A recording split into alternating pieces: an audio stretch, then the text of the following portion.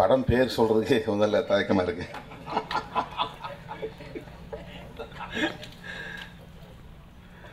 மாங்காடு அம்மன் movies தயாரிப்பில்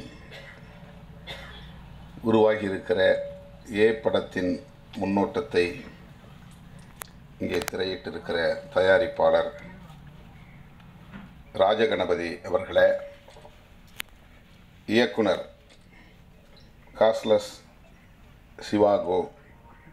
சிவாகோ அவர்களே, திரைப்பட இயக்குனர் தர்மசீலன் செந்தூரன் அவர்களே,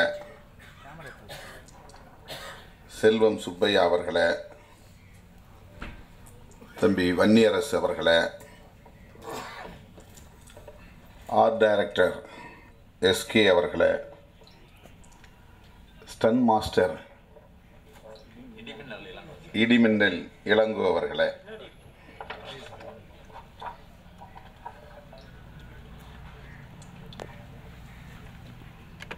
அனந்த நாராயணன் அவர்களே, அன்பு அவர்களே, PRO ஆனந்த் அவர்களே, டிசைன்ஸ் சிவா அவர்களே, எடிட்டிங் LVK தாஸ் அவர்களே,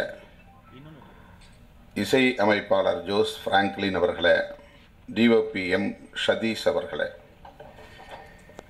இந்த நிகழ்வில் பங்கேற்று நம்மிடையே மிகச் சிறப்பான உரையை வழங்கியிருக்கிற இயக்குனரும் திரைக்கலைஞருமான திருமதி லக்ஷ்மி ராமகிருஷ்ணன் அவர்களே மற்றும் திரைத்துறையை சார்ந்த தொழில்நுட்ப கலைஞர்களே, மக்கள் தொடர்பு அலுவலர்களே, தமிழ்ச் சொந்தங்களே, உங்கள் அனைவருக்கும் என்னுடைய பணிவார்ந்த வணக்கத்தை தெரிவித்துக் கொள்கிறேன். இயக்குனர் காஸ்லஸ் சிவா அவர்கள் இந்த திரைப்படத்திற்கு ஏன் இந்த பெயரை வைத்திருக்கிறோம் என்பதை விளக்கியிருக்கிறார். செந்தூரன் அவர்கள் நீண்ட காலத்து நண்பர். அவர் எந்த நிகழ்வுக்கு என்னை அழைத்தாலும் நான் மறுதளிப்பதில்லை. அவர் வந்ததும் நான் சரி என்று சொல்லிவிட்டேன். பிறகு அந்த துண்டறிக்கையை பார்க்கிற போது சற்று தயக்கமாக இருந்தது. படத்தின் பெயர் இல்லையே என்று சந்தேகத்தோடு கேட்டேன். இதுதான் படத்தின் பெயரே என்று சொன்னார். அவேர்னஸ் என்பதன் சுருக்கெழுத்தாக ஏ என்று வைத்திருக்கிறோம் என்று விளக்கம் தரப்பட்டது. எதுவாக இருந்தாலும் நான் வந்து பங்கேற்கிறேன் என்று உறுதியளித்தேன். இயக்குனர் லக்ஷ்மி ராமகிருஷ்ணன் அவர்கள் வருகிறார் என்பதை பற்றி எதுவும் தெரியாது. அழைப்பிதழ் சமூக ஊடகங்களில் வந்தபோது, வாட்ஸ்அப்பில் வந்தபோது நான் பார்த்து மகிழ்ச்சி அடைந்தேன். இந்த திரைப்படத்தின் முன்னோட்ட காட்சி நாம் அனைவரும் பார்த்தோம். புரட்சியாளர் அம்பேத்கர் அவர்களை ஒரு பாத்திரமாக ஏற்று நம்முடைய ராஜகணபதி அவர்கள் பேசிய அந்த காட்சி பல செய்திகளை நமக்கு தருகிறது. இது வழக்கமான ஒன்றுதான். எத்தனையோ திரைப்படங்களில் அம்பேத்கர் படங்களை பல பத்தாண்டுகளுக்கு முன்பே, நாமெல்லாம் இயக்கங்களாக உருவாவதற்கு முன்பே, பேசுவதற்கு முன்பே பல திரைப்படங்களில், தமிழ் திரைப்படங்களில், பல காட்சிகளில் காந்தி படம் வைப்பதைப் போல அம்பேத்கர் படம் வைப்பது அவ்வப்போது நடந்திருக்கிறது. அண்மை காலமாக வி. சேகர் எடுக்கிற பல படங்களில் அம்பேத்கர் படம் இருக்கும். காவல் நிலையங்களில் இருக்கும், நீதிமன்றங்களில் இருக்கும். ஒடுக்கப்பட்ட மக்களுடைய குடியிருப்பு என்று காட்டுவதற்காக, அல்லது அந்த பாத்திரத்தை சார்ந்தவர்கள் தலித்துகள் என்று காட்டுவதற்காக வீடுகளிலே அம்பேத்கர் படம் வைக்கப்பட்டிருக்கும். ஆனால் பொதுவாக அம்பேத்கர் படம் வைக்கப்படுகிறது என்று சொன்னால் அவர் ஒரு குறிப்பிட்ட சமூகத்திற்கான தலைவர் என்பதை போன்ற ஒரு தோற்றத்தை கொடுக்கிற வகையில் அது காட்டப்படும். அம்பேத்கர் அப்படிப்பட்டவரா என்றால் அதுதான் இல்லை. அவர் இந்த தேசத்தையே ஒரு புதிய கட்டமைப்போடு சமத்துவம் ஜனநாயகம் என்கிற அடிப்படையில் உருவாக்கிட வேண்டும் என்று கனவு கண்டவர். ஒட்டுமொத்த தேசத்தையும் மீட்டுருவாக்கம் செய்ய வேண்டும். அதற்கான கருத்தியலை அவர் உயர்த்தி பிடித்தவர். இயக்குனர் லட்சுமி ராமகிருஷ்ணன் அவர்கள் பேசுகிற போது மிக தெளிவாக ஒன்றை சொன்னார். நபர்களை பற்றியோ சாதியை பற்றியோ கட்சியை பற்றியோ அல்லது அமைப்புகளை பற்றியோ குறிப்பாக யாரையும் நாம் விமர்சிக்காமல் கருத்தியலை கருத்தியலை விவாதிப்பது, உரையாடலுக்கு உட்படுத்துவது என்று வருகிற போது பகை இருக்காது, முரண்கள் எழாது, மோதல்கள் எழாது என்று சொன்னார். அது உண்மை, அதுதான் உண்மை, மிகச் சரியான கருத்து.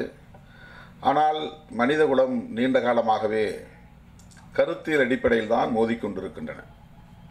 கருத்தியல் யுத்தம்தான் நடந்து கொண்டிருக்கிறது.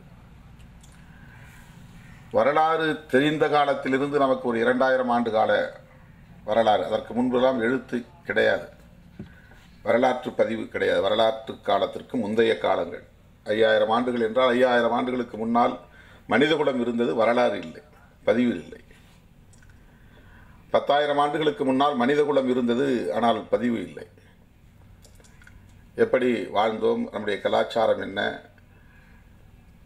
என்ன கொள்கை அல்லது தத்துவம் நம் மனித குலத்தை வழிநடத்தியது, ஆட்சி நிர்வாகம் எப்படி இருந்தது, இதெல்லாம் நமக்கு தெரியாது. வரலாறு பதிவான காலத்திலிருந்து ஒரு 2000 2500 ஆண்டுகள் என்று எடுத்துக்கொள்ளலாம், அல்லது ஒரு 3000 ஆண்டுகள் என்று எடுத்துக்கொள்ளலாம். இந்த 3000 ஆண்டுகால வரலாற்றை பார்க்கிற போது கருத்தியல்களுக்கு இடையிலே நடக்கிற யுத்தம் தான் மனிதகுல வரலாறாக இருக்கிறது. அதைத்தான் இடதுசாரி அரசியல், வலதுசாரி அரசியல் என்று வகைப்படுத்தி பார்க்கிறோம்.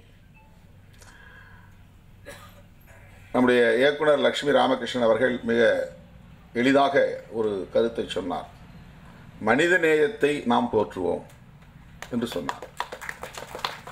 மனித நேயத்தை போற்றுவோம் என்றால் அதுதான் இடதுசாரி அரசியல். மனித நேயத்தை போற்றுவோம் என்று சொன்னால் அதுதான் இடதுசாரி அரசியல். இன்ஜஸ்டிஸ், அநீதிக்கு எதிராக குரல் கொடுப்போம், அதுதான் இடதுசாரி அரசியல். கம்யூனிஸ்ட் கட்சியில் இருந்தால் தான் அதுக்கு இடதுசாரி அரசியல் அர்த்தம் இல்லை. ஸோ நீங்களும் இடதுசாரி அரசியல் தான் பேசுகிறீர்கள். அநீதிக்கு எதிராக குரல் கொடுப்பது இடதுசாரி அரசியல். அமைதியை விரும்புவதும் இடதுசாரி அரசியல் தான். பீஸ் வேணும்னு சொல்றதே இடதுசாரி அரசியல் தான். வன்முறை கிடையாது இடதுசாரி அரசியல்.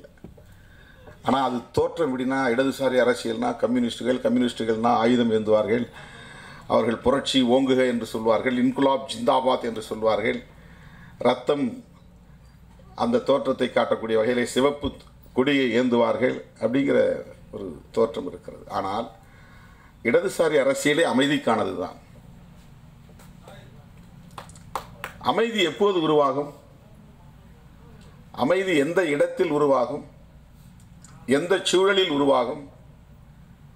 இந்த முரண்கள் களையப்படுகிற போதுதான், இந்த பாகுபாடுகள் களையப்படுகிற போதுதான். மனித குலத்தின் பகை 3 தான், தனிநபர்கள் கிடையாது. பிஜேபி ஒரு பகையே கிடையாது, அல்லது ஒரு அரசியல் கட்சி பகை கிடையாது, ஒரு சாதி பகை கிடையாது. இந்த சாதி எனக்கு பகை சாதி அப்படின்னு நம்ம சொல்ல வேண்டிய அவசியம் கிடையாது. இந்த நபர் நம்முடைய பகைவன் அப்படின்னு சொல்ல வேண்டிய அவசியம் கிடையாது. மனித குலத்தில் பகை 3 தான்: ஆதிக்கம், ஒடுக்குமுறை, சுரண்டல். 3 தான் மனித குலத்தின் பகை. ஆதிக்கம், டாமினேஷன்; ஒடுக்குமுறை, சப்ரஷன் அண்ட் அப்ரஷன்; சுரண்டல், எக்ஸ்பிளாய்டேஷன். இது 3 தான் மனித குலத்தின் பகை. இந்த 3 தான் வெவ்வேறு பெயர்களில் நிகழ்கின்றன. இனத்தின் பெயரால், நிறத்தின் பெயரால், சாதியின் பெயரால், மதத்தின் பெயரால், முதலாளித்துவத்தின் பெயரால், ஆணாதிக்கத்தின் பெயரால் மனிதகுலத்தின் பகை இந்த மூன்று தான்.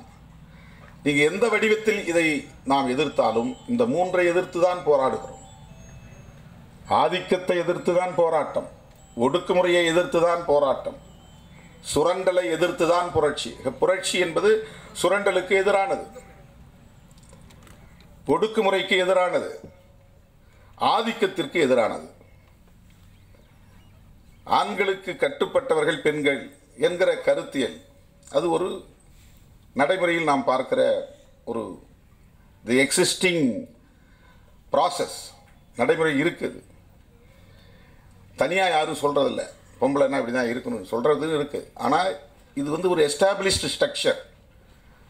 ஆண்கள் மேலானவர்கள், பெண்கள் ஆண்களுக்கு கட்டுப்பட்டவர்கள், வாய் மூடிக்கிட்டு இருக்கணும், கருத்து சொல்லக்கூடாது, ஆம்பளை மாதிரி நடக்கக்கூடாது, நினைச்ச இடத்துக்கு போகக்கூடாது, ஆண்கள் இருக்கிற இடத்துல பொம்பளைகளுக்கு என்ன வேலை, இது வந்து இங்கே நிறுவப்பட்ட ஒரு கருத்தியலாக இருக்கிறது. இதற்கு ஒரு பின்னணி இருக்கிறது, அதுதான் கோட்பாட்டு பின்னணி. இதுவெல்லாம் இன்றைக்கு நாம் பார்க்கக்கூடிய சமூகம் பல கருத்தியலின் மோதலிலிருந்து வலுவுள்ளவை வென்று அதனால் நிறுவப்பட்ட சமூகம். வலுவுள்ளவை, சர்வைவல் ஆஃப் த ஃபிட்டஸ்ட், அதான் இயங்கியல் விதி. சர்வைவல் ஆஃப் தி ஃபிட்டஸ்ட், தகுதியுள்ளவர்கள் தக்கன தப்பி பிழைத்தல். வலுவுள்ளவர்கள் ஆதிக்கம் செய்வார்கள், வலுவுள்ளவர்கள் வெற்றி பெறுவார்கள், வலுவுள்ளவர்கள் வாழ்ந்து கொண்டிருப்பார்கள், வலுவுள்ளவர்கள் கொள்கையை வரையறுப்பார்கள், வலுவுள்ளவர்கள் சட்டத்தை இயற்றுவார்கள், வலுவுள்ளவர்கள் தங்கள் ஆதிக்கத்தை நியாயப்படுத்துவார்கள், வலுவுள்ளவர்கள் சுரண்டலை நியாயப்படுத்துவார்கள். இது உலகம் முழுவதும் இருக்கிற பொது நீதி, வல்லவன் வகுத்தது நீதி என்று சொல்லக்கூடிய ஒரு நீதியாக. இது தவறு என்று எப்போது சொல்ல முடியும் என்றால் மனிதநேயத்தை உணர்கிற போதுதான் சொல்ல முடியும். மாந்த நேயம் என்பதுதான் அது. மனிதநேயம் வளருவதற்கு, மனிதநேயம் ஒரு கொள்கையாக பரிணமிப்பதற்கு மனிதகுலமே கண்டறிந்த இன்னொரு கண்டுபிடிப்பு தான் ஜனநாயகம் என்பது, டெமோக்ரசி. ஜனநாயகம்னா ஓட்டு போடுறது, பெரும்பான்மையானவர்கள் வெற்றி பெற்றவர்கள் ஆட்சி அமைப்பது, அது மட்டுமல்ல ஜனநாயகம். ஜனநாயகம் என்பது justice, liberty, equality and fraternity. அரசமைப்பு சட்டத்தில் புரட்சியாளர் அம்பேத்கர் அவர்கள் வரையறுத்திருக்கக்கூடிய பிரியாம்பிள் என்கிற முகப்புரையில் we the people of India having solemnly resolved to constitute என்று தொடங்குகிற வரியில் ஒரு அரசை நாங்கள் நிறுவப் போகிறோம், இந்திய மக்களாகிய நாங்கள். அந்த அரசு எத்தகைய அரசாக இருக்கும் என்றால் sovereign, socialist, secular, democratic republic. டெல்லியிலே மையம் கொள்ளுகிற அரசு, புதுதில்லியிலே இருக்கிற அரசு எப்படிப்பட்ட அரசாக இருக்கும்? ரிபப்ளிக், குடியரசாக இருக்கும். அந்த குடியரசு எப்படிப்பட்டதாக இருக்கும்? டெமோக்ராட்டிக் ரிபப்ளிக், ஜனநாயக குடியரசாக இருக்கும். அதற்கு இன்னும் அடைமொழி சேர்க்கிறார், மதசார்பற்ற ஜனநாயக குடியரசு. மேலும் அடைமொழி, சமதர்மம் உள்ள ஜனநாயக, மதசார்பற்ற ஜனநாயக குடியரசு, இறையாண்மையுள்ள சமதர்மம் உள்ள மதசார்பற்ற ஜனநாயக குடியரசு. நம்முடைய அரசாங்கத்துக்கு இவ்வளோ பெரிய எக்ஸ்பிளனேஷன் இருக்கு. What is our government, what is our state அப்படின்னா, அவர் state is sovereign, socialist, secular, democratic republic.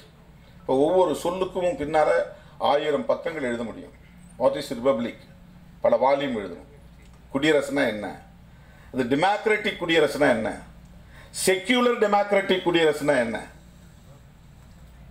Socialist, secular, democratic republic, sovereign, socialist, secular, democratic republic. இந்திய அரசாங்கம், டெல்லியில் இருக்கிற அரசாங்கம் இவ்வளவு நீளமான பெயரை கொண்டது. இந்த அரசை எதற்கு உருவாக்குகிறோம் என்றால், ஒவ்வொரு குடிமகனுக்கும், இந்தியாவில் இருக்கிற ஒவ்வொரு குடிமகனுக்கும் நீதியை நிலைநாட்டுவதற்கு, லிபர்ட்டி சுதந்திரத்தை வழங்குவதற்கு, ஈக்குவாலிட்டி சமத்துவத்தை நிலைநாட்டுவதற்கு, ஃப்ரெட்டர்னிட்டி சகோதரத்துவத்தை நிலைநாட்டுவதற்கு. அண்ணன் தம்பிங்கிற உறவு எங்கிருந்து வரும்? என்னை பார்த்ததும் உங்களை நான் அண்ணான்னு கூப்பிட தோணுதுன்னாங்க, மகிழ்ச்சி. இதற்காகத்தான் அம்பேத்கர் பாடுபட்டார், இதற்காகத்தான் பெரியார் பாடுபட்டார். லட்சுமி ராமகிருஷ்ணனும் திருமாவளவனும் சகோதரத்துவத்தை பேண வேண்டும் என்பதற்கான போராட்டம் தான் இந்த தலைவர்களின் போராட்டம். ஆனால் இந்த சமூகம் எப்படி இருக்குன்னா, ஒவ்வொரு சாதிக்கு இடையிலும் கண்ணுக்கு தெரியாத தடுப்பு சுவரை வைத்திருக்கிறது. இங்கே ஃப்ரெட்டர்னிட்டி இல்லை. ஒரு சாதிக்காரன் அண்ணன் தம்பின்னு உறவாட முடியாது. மேடைகளில் நம்ம பேசுகிறோம், நாகரிகம் கருதி மனப்பூர்வமாகவும் பேசுகிறோம். இதுவெல்லாம் நம்ம ஜனநாயக உளவியலை வளர்த்து கொண்டதன் விளைவாக வந்திருக்கிற பரிணாம மாற்றம். இது ஒரு எவால்யூஷன்.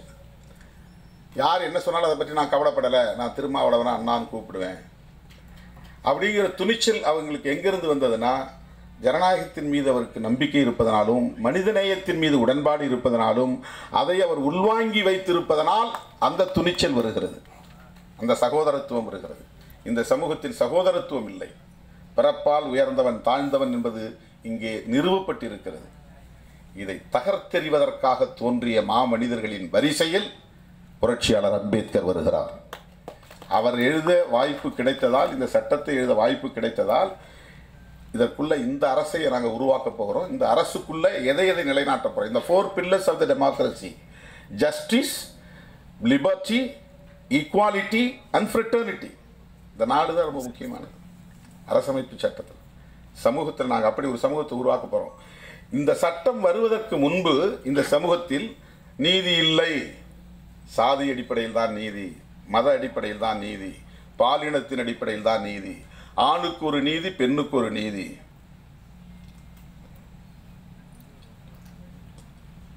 மகாகவி பாரதியாரை பாடியிருக்கிறார். ஆளுக்கு ஒரு நீதி என்பதை பாடியிருக்கிறார். இது அழித்தொழிக்கப்படணும்னு சொல்லியிருக்கிறார். பார்ப்பனர்களுக்கு ஒரு நீதி, சத்திரியர்களுக்கு ஒரு நீதி, வைசியர்களுக்கு ஒரு நீதி, சூத்திரர்களுக்கு ஒரு நீதி. இதுவெல்லாம் லா எனாக்டட் லா இருக்கு. அதுதான் மனுஸ்மிருதி. அது இன்னைக்கு நடைமுறை இருக்கான்னு கேட்குறாங்க. ஆனால் சமூகம் அப்படிதான் இருக்கு. ஒரு குற்றத்தை செய்தால் எல்லோருக்கும் ஒரே மாதிரியான விசாரணை, ஒரே மாதிரியான தண்டனை. அது இன்றைக்கு இருக்கிற சட்டம். மனு சட்டத்தில் ஒரு குற்றத்தை இழைத்தால் ஒவ்வொரு வருணத்துக்கும் வெவ்வேறு அணுகுமுறை, வெவ்வேறு விசாரணை முறை, வெவ்வேறு தண்டனை முறை. மனித குலத்தில் இதெல்லாம் நீண்ட காலமாக தண்டனை முறை ஒவ்வொரு நாட்டிலையும் வெவ்வேறு மாதிரி இருந்துச்சு. மரண தண்டனை நிறைவேற்றக்கூடிய முறை கூட நம்ம மண்ணிலே கழுவிலேற்று முறை இருந்தது. மரண தண்டனையை நிறைவேற்றக்கூடிய முறை இப்போ தூக்கில் போடுறாங்க. கில்லட்டின் முறை இருந்துச்சு. விஷம் கொடுத்து சாக்ரட்டிஸ்க்கு பாய்சன் கொடுத்து அவரை குடிக்க வச்சு அவர் சாகிற வரையிலும் இருந்து செத்தது பிறகு உறுதிப்படுத்திட்டு போவாங்க. பாய்சன் கொடுத்தது. மிருகங்களுக்கு உணவாக போட்டு கொலை செய்யக்கூடிய தண்டனை முறை இருந்துச்சு. Did for dot, Hammurabi code, code of Hammurabi சட்டம்னு ஒரு சட்டம் இருந்துச்சு. அந்த காலத்தில் டிட் ஃபார் டாட். ஒருத்தனை பல்ல உடைச்சிட்டுனா அதே மாதிரி அவனுக்கு பல்ல உடைக்கணும். ஒருத்தனுக்கு கண்ணை தோண்டிட்டா அவளை அதே மாதிரி இடது கண்ணை தோண்டணும். ஒருத்தனுக்கு கை விரல் போயிடுச்சுன்னா அதே மாதிரி அவன் வலது கையில் ஆட்காட்டி விரல் வெட்டணும். இந்த தண்டனை முறை இருந்துச்சு. காட்டு மிராண்டித்தனமான தண்டனை முறைகள்லாம் இருந்தது. அதெல்லாம் ஆட்சி நிர்வாகத்துக்குள்ளே இருந்தது. இவற்றை எல்லாம் புரட்டி போட்டு 20ஆம் நூற்றாண்டிலே உருவான ஒரு புதிய கண்டுபிடிப்பு தான், உயரிய கோட்பாடு தான் டெமோக்ரஸி என்பது, ஜனநாயகம் என்பது. அந்த ஜனநாயகம்தான் அரசமைப்பு சட்டத்தின் உயிர் பொருள். அந்த ஜனநாயகத்தை விவரிப்பது தான் justice, liberty, equality and fraternity. சகோதரத்துவம் என்பது அண்ணன் தம்பி உறவு மட்டுமல்ல, சமூக நல்லிணக்கம் என்பதுதான் பொருள். சோசியல் ஹார்மோனி, அதுதான் அந்த ஃப்ரெட்டர்னிட்டிக்கான சரியான மொழிபெயர்ப்பு. எல்லாரும் அண்ணன் தம்பின்னு பழக்க முடியாது, மாமா மச்சான் கூட இருக்கலாம். But social harmony. நீ முஸ்லீமாரு, நீ கிறிஸ்தவனாரு, நீ இந்துவாரு, நீ பார்சியாரு, நீ ஜெயினாரு, நீ புத்திஸ்டாரு, எப்படி வேணாலும் இரு. அது அவரவருக்கான நம்பிக்கை, பிலீஃப், அவரவருக்கான நம்பிக்கை. படத்தை எடுத்திருக்கிற சிவாக்கோ ஒரு கம்யூனிஸ்ட் சிந்தனையாளர். படத்தை தயாரித்திருக்கிற ராஜ கணபதி மாங்காடு அம்மன் மூவிஸ் வச்சிருக்கிறாரு. அவருக்கு கடவுள் நம்பிக்கை, அது அவருடைய நம்பிக்கை, அது அவருடைய நம்பிக்கை. ஆனால் இருவரும் சகோதரர்களாக இருக்கிறார்கள். இந்த டீமில் வேலை செஞ்சவங்கள நான் தம்பியாக பார்க்குறேன் அப்படின்னு சிவாக்கு சொன்னார். நான் என்னுடைய உதவி இயக்குனராக பார்க்கல, அந்த ஹையரார்க்கியை நான் பார்க்கல. நான் டைரக்டர், அவங்க அசிஸ்டன்ட் டைரக்டர், அவங்க அசோசியேட் டைரக்டர் அப்படின்னு ஒரு ஹையரார்க்கியை நான் பார்க்கல. நாங்கள் எல்லாம் பிரதர்ஸ், பிரதர்ஹுட். பிரதர்ஹுட் சிஸ்டர்ஹுட்டுங்கிறதுக்கு நான் பொது சொல்கிறாங்க. இப்போ ஃப்ரெட்டர்னிட்டிங்கிறது, ஃப்ரெட்டர்னிட்டிங்கிறது இப்போ உலகம் முழுவதும் மனிதர்களுக்கு இடையிலே இது வளர வேண்டும் என்பதற்கு அம்பேத்கர் கண்டுபிடிச்சதில்லை. இது பல காலத்துக்கு முன்பே, பல ஆயிரம் ஆண்டுகளுக்கு முன்பே அம்பேத்கரை போல பல மாமனிதர்கள் தோன்றாங்க. அந்த காலத்தில் தோன்றியவங்களை மகான்கிறாங்க, இந்த காலத்தில் தோன்றியவங்களை மாமனிதருங்கிறோம். தமிழில் மகா ஆத்மா, அதுதான் தமிழில் மாமனிதர். கௌதம புத்தர் ஒரு மகாத்மா. அவர் சொன்ன சொல் தான், அவருடைய முழக்கங்கள் தான் இந்த லிபர்ட்டி, ஈக்குவாலிட்டி அண்ட் ஃப்ரெட்டர்னிட்டிங்கிறது. இது அம்பேத்கருடைய கண்டுபிடிப்பு இல்லை, இது அம்பேத்கரே சொல்றாரு. அரசமைப்பு சட்டத்தில் லிபர்ட்டி, ஈக்குவாலிட்டி அண்ட் ஃப்ரெட்டர்னிட்டி என்கிற வார்த்தையை பிரெஞ்சு புரட்சி முழக்கங்களிலிருந்து காப்பி அடித்திருக்கிறார் அம்பேத்கர் என்று அவருக்கு பிடிக்காதவர்கள் அப்போதே அவரை விமர்சனம் செய்த போது அம்பேத்கர் பொறுமையாக பதில் சொன்னார், நிதானமாக சொன்னார். என்னுடைய நண்பர்கள் என்னை விமர்சிக்கிறார்கள், நான் பிரெஞ்சு புரட்சி வரலாற்றிலிருந்து இந்த சொற்களை எல்லாம் களவாடி பயன்படுத்தியிருக்கிறேன் என்று சொன்னார்கள். அவர்களுக்கு நான் தெரிவித்துக் கொள்ள விரும்புகிறேன், நீங்கள் படித்திருக்க வாய்ப்பில்லை, நான் படித்தேன். நான் பகவான் புத்தரின் போதனைகளில் இருந்து இதை கையாண்டிருக்கிறேன் என்று சொன்னார். இப்போ புத்தர் எங்கே தோன்றுகிறார் என்றால், புத்தர் என்கிற ஆளுமை எங்கே தோன்றுகிறது என்றால், கருத்தியல் எதிர்ப்பு என்கிற புள்ளியில் தான் புத்தர் என்கிற ஆளுமையை தோன்றுகிறார். என்ன கருத்தியல்? சனாதன கருத்தியலுக்கு எதிராக. சனாதனம் என்கிற சொல்லுக்கு பொருள் பார்ப்பனியம் இல்லை. சனாதனம் என்கிற சொல்லுக்கு பெயர் நிலையானது என்று பொருள். அது இயங்கியலுக்கு முரணானது. நிலையானது என்று எதுவுமே கிடையாது, எல்லாம் மாறிக்கொண்டே இருக்கும். அதுதான் டயலக்டிக்ஸ். அதை தான் கௌதம புத்தர் சொன்னார். 200 வருஷத்துக்கு முன்னால் காரல் மார்க்ஸ் சொன்னார். 2500 ஆண்டுகளுக்கு முன்னால் கௌதம புத்தர் சொன்னதைத்தான் 200 ஆண்டுகளுக்கு முன்னால் காரல் மார்க்ஸ் சொல்லுகிறார். ரெண்டும் ஒன்று தான். இவர் சொல்றதும் ஒன்று தான், அவர் சொல்றதும் ஒன்று தான். கௌதம புத்தர் ஒரு மதத்தை உருவாக்கிய ஆன்மீக குரு அல்ல. சனாதனம் சகோதரத்துவத்தை மறுக்கிறது, இவர் சகோதரத்துவத்தை போதிக்கிறார். சனாதனம் சமத்துவத்தை மறுக்கிறது, ஆண் மேலானவன் பெண் கீழானவள் என்கிற ஜெண்டர் டிஸ்கிரிமினேஷன். பார்ப்பனர்கள் உயர்ந்தவர்கள், சூத்திரர்கள் தாழ்ந்தவர்கள் என்று வர்ணாசிரம டிஸ்கிரிமினேஷன், மேல் சாதி கீழ் சாதி என்கிற காஸ்ட் டிஸ்கிரிமினேஷன். இந்த டிஸ்கிரிமினேஷன் என்பதுதான், பாகுபாடு என்பதுதான் களையப்பட வேண்டும். அதற்காக சிந்தித்தவர். டிஸ்கிரிமினேஷன்ல தான் துன்பங்கள் வருது. டிஸ்கிரிமினேஷன் எங்கிருந்து வருது? ஆதிக்கத்திலிருந்து வருது. எல்லா மனிதர்களும் பராக்கிரமசாலிகளாக இருக்க முடியாது. பிறப்பில் சிலர் பலவீனமாக இருப்பாங்க, சிலர் பலமாக இருப்பாங்க. பலமாக இருக்கிறவன் பலவீனமானவனை அரவணைக்கணுங்கிறது தான் மனிதநேயம். பலமாக இருக்கிறவன் பலவீனமானவனை சுரண்டணுங்கிறது ஆதிக்கம். ஏய்க்கணும் என்பது ஆதிக்கம். ஏமாற்றணும் அப்படிங்கிறது ஆதிக்கம். பல வடிவத்திற்கு. அப்போ 2500 ஆண்டுகளுக்கு முன்னாலேயே இந்த ஆதிக்கம், ஒடுக்குமுறை, சுரண்டலுக்கு எதிராக மனிதநேயத்தை போதித்தவர் பகவான் புத்தர். சனாதனத்தை எதிர்க்கிறார். சனாதனம் என்கிற சொல்லுக்கு பெயர் சனாதன் என்று அவங்க ஆங்கிலத்தில் சொல்றாங்க, அல்லது சான்ஸ்கிரிட்ல சொல்றாங்க. அதுக்கு பெயர் நேரடியாக ஆங்கிலத்தில் மொழி பெயர்க்கும் போது தி எட்டர்னல் அப்படின்னு சொல்றாங்க. தி எட்டர்னல் அப்படின்னு சொன்னால் தொடக்கமும் இல்லை முடிவும் இல்லை என்று பொருள், ஆக்கமும் இல்லை அழிவும் இல்லை என்று பொருள். இதை யார் உருவாக்கினா? இப்போ நமக்கு பிறந்த நாள் இருக்கு, இறக்குற நாள் வரப்போகுது தெரியும். நான் பிறந்ததுக்கு அப்பா அம்மா காரணம் நமக்கு தெரியும். ஆனால் ஒரு கருத்தியலுக்கு அவங்க சொல்றாங்க அதுக்கு தொடக்கமும் இல்லை முடிவும் இல்லை. இன்ஃபினிட்டி, தி எட்டர்னல். எங்க தொடங்கிச்சு எங்க முடிஞ்சது தெரியாது. அப்படிப்பட்ட ஒரு தர்மம் தான் சனாதன தர்மம். அந்த சனாதன தர்மத்தின் அடிப்படையில் அவங்க சொல்றது என்னன்னா, பிறப்பின் அடிப்படையில் உயர்வு தாழ்வு உண்டு, இது கடவுளாக பார்த்து தீர்மானித்தது. பிறப்பால் பார்ப்பனர்களே உயர்ந்தவர்கள், பார்ப்பனர்களுக்கு கீழான இருக்கக்கூடிய அனைவருமே கீழ்சாதி தான். சத்திரியர்களும் கீழானவர்கள் தான், வைசியர்களும் கீழானவர்கள் தான், சூத்திரர்களும் கீழானவர்கள் தான். இந்த 4 வருணம் என்கிற இந்த வர்ணாசிரம தர்மம் மாறாதது, தி எட்டர்னல். நீ என்ன பண்ணாலும் இது மாறாது. பிறப்பால் உயர்வு தாழ்வு உண்டு. இதை எதிர்த்து அவ்வப்போது பல கோட்பாடுகள் இந்தியாவில் வட இந்திய மாநிலங்களில் உலகாயுதம்னு ஒரு கோட்பாடு வந்துச்சு, அதுவும் ஒரு மதமாக இருந்தது. சார்வாகம்னு ஒரு கோட்பாடு உருவானது, அதுவும் மதமாக இருந்தது. சாங்கியம்னு ஒரு கோட்பாடு உருவானது, அதுவும் மதமாக வளர்ந்தது. ஆசீவகம் என்ற ஒரு கோட்பாடு உருவானது. அதுவும் மதமாக வளர்ந்து இன்னைக்கு ஊருக்கு ஊர் நீ போகிற ஐயனார் சிலையெல்லாம் பார்க்குறீங்களா? அதெல்லாம் ஐயனார் சிலைங்கிறது இந்து மத கடவுளுடைய சிலை கிடையாது. ஆசீவகம்னு ஒரு மதம் இருந்தது தமிழ்நாட்டுக்குள்ள. அந்த மதம் அழிஞ்சு போச்சு. சார்வாகம்ங்கிறது ஒரு கோட்பாடு மட்டும் இல்லை, அது ஒரு மதமாக இருந்தது. அது ஒரு இன்ஸ்டிடியூஷன். மதங்கிறது ஒரு இன்ஸ்டிடியூஷன். விசிகே ஒரு கட்சிங்கிற மாதிரி ரிலீஜன்கிறது ஒரு அமைப்பு. ரிலீஜன் வந்து காட் கிரியேட்டட் இல்லை, கடவுள் உருவாக்கலை. இந்துயிசம்ங்கிறது கடவுள் உருவாக்குனதில்லை, அது நாமளே உருவாக்கிக்கிட்டது. கிறிஸ்டியானிட்டிங்கிறது கடவுள் உருவாக்குனதில்லை, நாமே உருவாக்கிக்கிட்டது. இஸ்லாம் என்பதும் நாமே உருவாக்கி நம்முடைய மனித குலத்தை வழிநடத்துவதற்காக ஒரு கோட்பாடு நபிகள் நாயகத்தால் வழங்கப்பட்டிருக்கிறது. ஸ்பிரிச்சுவாலிட்டி என்பது வேறு, ரிலீஜன் என்பது வேறு. ஆன்மீகம் என்பது வேறு, மதவாதம் என்பது வேறு. இந்துத்துவா என்பது மதவாதம், இந்துயிசம் என்பது ஸ்பிரிச்சுவல் ஐடியாலஜி. இந்துயிசம் என்பது ஸ்பிரிச்சுவல் ஐடியாலஜி. சிவனை பற்றிய கருத்து, மகாவிஷ்ணுவை பற்றிய கருத்து, கடவுளை பற்றிய நம்பிக்கை, இது வந்து ஸ்பிரிச்சுவாலிட்டி. அது உங்களுக்கு இருக்கிற நம்பிக்கை. அவர் அல்லாஹ்வை நம்புறாரு, இவர் வந்து இயேசு பெருமானை நம்புறாரு, நான் சிவனை நம்புங்கிறது அந்த நம்பிக்கைங்கிறது ஸ்பிரிச்சுவாலிட்டி. ஆனால் பிஜேபி ஆர்எஸ்எஸ் சொல்லக்கூடிய அரசியல்ங்கிறது இந்துத்துவ அரசியல்.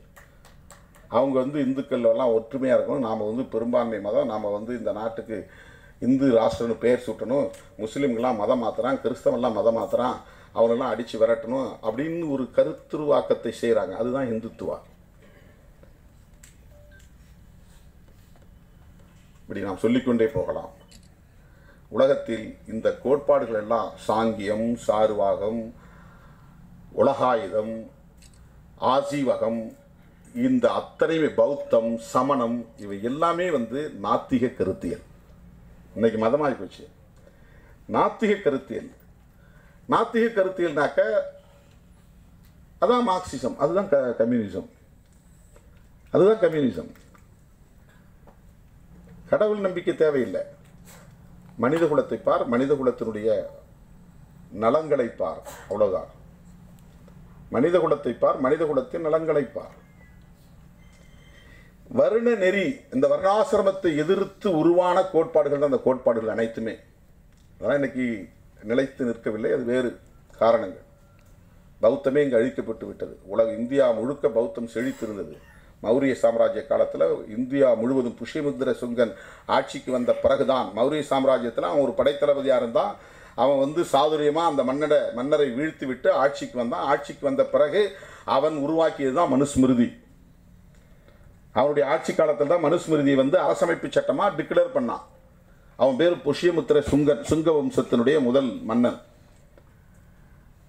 அதன் பிறகு இந்தியாவில் இருக்கிற மன்னர்கள் பல பேரும் இந்த மனுஸ்மிருதியை ஏற்றுக்கொள்ளக்கூடிய சூழல் காலத்தில் உருவானது. அது வேறு. ஆக ஒரு கருத்தியலுக்கு எதிராக இன்னொரு கருத்தியல். வர்ணாசிரமத்திற்கு எதிராக உருவான கருத்தியல் தான் பௌத்தம். வர்ணாசிரமத்திற்கு எதிராக உருவான கருத்தியல் தான் சமணம். மகாவீரர் கூட சமகாலத்து தலைவர்கள் தான். யாரு? கௌதம புத்தர், மகாவீரர், மர்க்கலி கோசாலர் ஒருத்தர், அவர் தான் ஆசீவகத்தினுடைய தோற்றுனர். மர்க்கலி கோசாலர், பக்குடுக்கை நன்கனியார், இவங்கெல்லாம் ஆசீவக மதத்தினுடைய தோற்றுவித்தவர்கள், தோற்றுனர்கள், உருவாக்கியவர்கள். அதெல்லாம் யாருமே பேசுறதில்ல. நிறைய அடையாளங்கள், எச்சங்கள் குகைகளில் இருக்கின்றன, பல கோவில்களில் இருக்கின்றன. அவற்றை பற்றி இப்போது நாம் பேசினால் நிறைய விவாதங்கள் வரும். ஆனால் இந்த விவாதங்கள் நடக்க வேண்டும், இந்த உரையாடல்கள் நிகழ வேண்டும். அந்த வரிசையில்தான் இந்த நூற்றாண்டுக்குள் நமக்கு கிடைத்த தலைவர்கள் ஜோதிபா ஃபூலே, புரட்சியாளர் அம்பேத்கர், தந்தை பெரியார், வைகுண்டர், சுவாமி வைகுண்டர், நாராயணகுரு, கர்நாடகாவிலே பசவண்ணாலாம் ஒரு பிராமண குலத்தில் பிறந்தவர். அவரு வந்து வர்ண தர்மத்தை எதிர்க்கிறார், சமத்துவத்தை போதிக்கிறார். தயானந்த சரஸ்வதி சுவாமி ஆரிய சமாஜத்தை தோற்றுவித்தார். அவரு இந்த தீண்டாமையெல்லாம் கூடாதுங்கிறார், பாலிய விவகாரம்லாம் கூடாதுங்கிறார். ராஜாராம் மோகன் ராய் ஒரு பிராமணர் தான். ராஜாராம் மோகன் ராய் பாலிய விவாகம் கூடாது, சதி வழக்கம் கூடாதுன்னு தடுக்கிறார். அந்த கருத்துக்களுடைய வரிசையில் தான் நம்முடைய காஸ்ட்லெஸ் சிவா கோ ஒரு உரையாடலை தொடங்கி இருக்கிறார். அப்படிதான் அந்த படத்தை பார்க்கிறேன். இந்த படம் என்பது அந்த உரையாடலை தொடங்கி வைக்கிற ஒரு முயற்சி. அதில் வந்து இப்போது ராஜகணபதி அம்பேத்கரை தோன்றி ஒரு கருத்து சொன்னார். அதில் சில முரண்கள் இருக்குது. எப்படின்னா, அம்பேத்கருங்கிற பேர் வந்து அம்பேத்கருக்கு பாடம் சொல்லி கொடுத்த ஒரு ஆசிரியர் பெயர் அப்படிங்கிறது தான் நீண்ட காலமாக சொல்லப்பட்டு வருது. ஆனால் அதையும் மறுத்து புத்தகங்கள் இப்போ வெளியே வந்திருக்கு. அவருடைய பிறந்த ஊர் பேர் வந்து அம்பாவடே, அம்பாவடேக்கர் என்று தான் அவர் அழைக்கப்பட்டார். பின்னாளில் அம்பேத்கர் என்று அழைக்கப்பட்டார். அம்பேத்கர் என்கிற பெயரில் எந்த ஆசிரியரும் அம்பேத்கருக்கு பாடம் சொல்லித்தரவில்லை.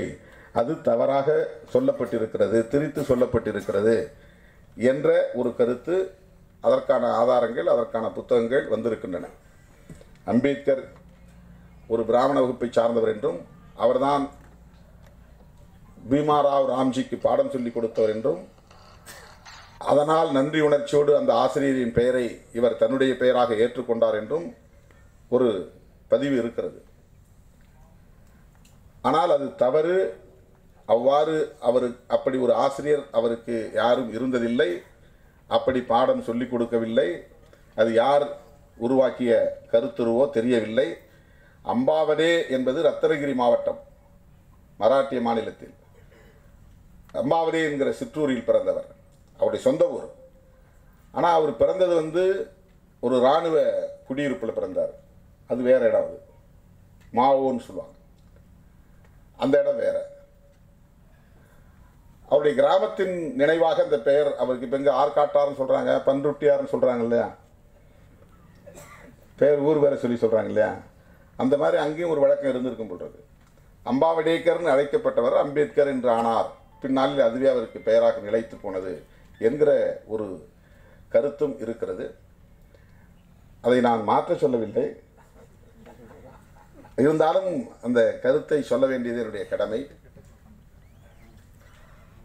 இன்றைக்கு இந்திய அரசியலில் இரண்டு பெரும் ஆளுமைகள், ஒரு புறம் காந்தியடிகள், இன்னொரு புறம் அம்பேத்கர். விடுதலை இந்தியாவுக்கு பிறகு காந்தியடிகளும் அம்பேத்கரும் ஒரு புள்ளியில் உடன்பட்டார்கள். நிறைய அவர்களுக்கு இடையிலே முரண்பாடு இருந்தது. ஒரே ஒரு புள்ளியில் உடன்பட்டார்கள். மதசார்பின்மை என்பதில் அம்பேத்கருக்கும் காந்தியடிகளுக்கும் ஒற்றுமை இருந்தது. காந்தியடிகள் ஒரு தீவிர இந்துத்துவ சிந்தனையாளர். இம்மை மறுமை என்கிற முற்பிறவியிலும் அடுத்த பிறவியிலும் நம்பிக்கையுள்ளவர். சொர்க்கம் நரகம்